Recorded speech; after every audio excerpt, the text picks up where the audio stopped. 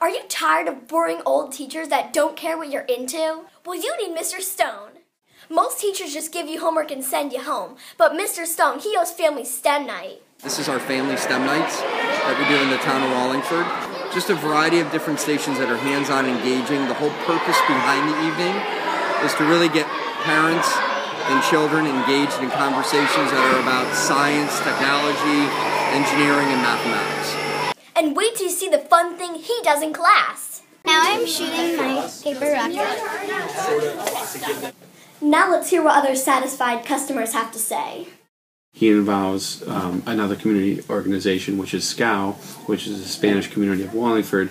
He brings them in to help promote what he's doing in the classroom, to help communicate with some of those families that might not speak English. So I think he recognizes that his classroom in the town is pretty diverse. Mr. Stone is a great example of how individuals make a difference. Chris draws people from, whether it's the parents or experts that come in, whether it's each student, community leaders such as myself.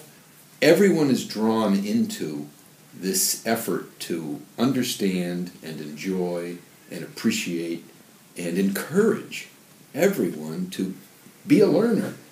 But don't take my word for it. Mr. Stone's great for all students.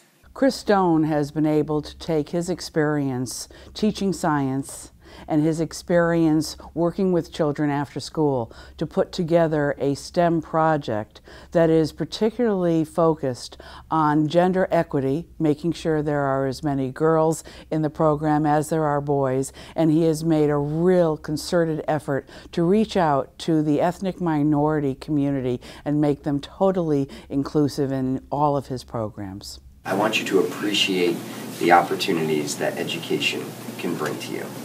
So, for example, I want all of my students to be able to know and understand how to communicate with each other really clearly. I want all of my students to be able to respect each other and to make sure that they can demonstrate kindness towards each other. So call now, right now. Operators are waiting. Yes, he really has talked to astronauts in space. Ugh.